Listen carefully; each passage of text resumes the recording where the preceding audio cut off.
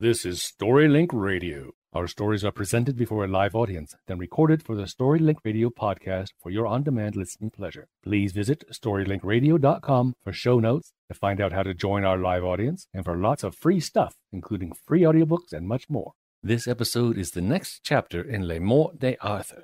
Please remember to visit www.storylinkradio.com. Chapter 10.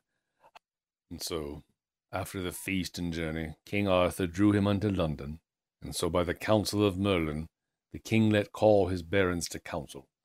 For Merlin had told the king that the 6 kings that made war upon him would in all haste be awroke on him and on his lands. Wherefore the king asked counsel at them all. They could no counsel give, but said they were big enough. "Ye say well," said Arthur. "I thank you for your good courage. But will ye all that loveth me speak with Merlin? Ye know well that he hath done much for me, and he knoweth many things. And when he is afore you, I would that ye prayed him heartily of his best advice." All the barons said they would pray for him and desire him.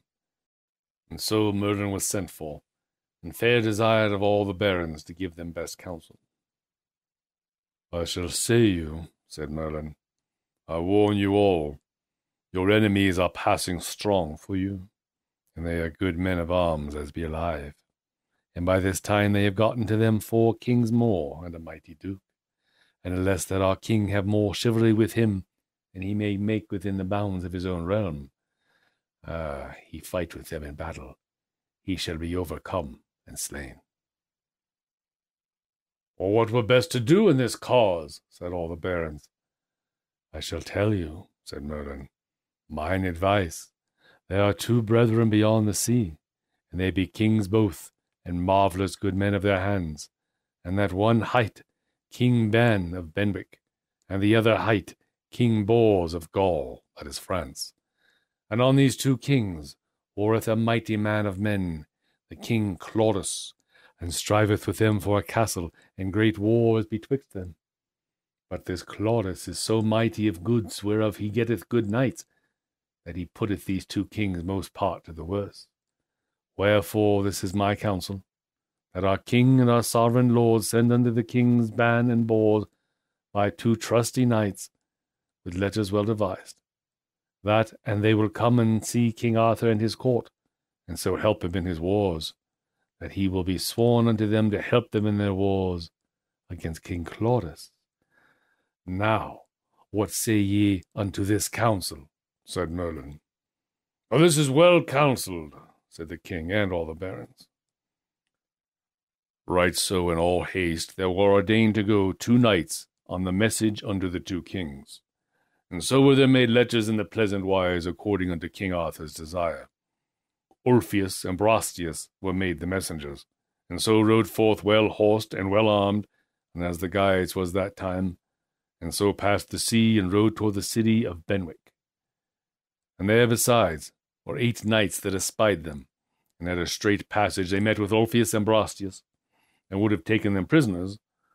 So they prayed them that they might pass, for they were messengers unto King Ban and Bors, sent from King Arthur.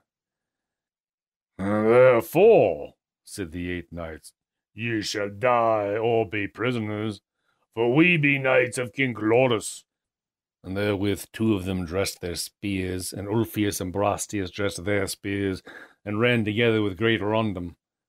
And Claudas' knights brake their spears, and theirs 2 held and bare the 2 knights out of their saddles to the earth, and so left them lying, and rode their ways. And the other 6 knights rode afore to a passage to meet with them again. And so Ulfius and Brastias smote other 2 down, and so passed on their ways. And at the 4th passage there met 2 for 2, and both were laid under the earth. So there was none of the 8 knights, but he was sore, hurt, or bruised. And when they come to Benwick, it fortuned they were both kings, Ban and Bors. And when it was told the kings that there were come messengers, there were sent unto them 2 knights of worship. The one hight Leones, lord of the country of Payan, and Sir Ferius, a worshipful knight. Anon they asked from whence they came, and they said from King Arthur, the King of England. And so they took them in their arms, and made great joy of each other.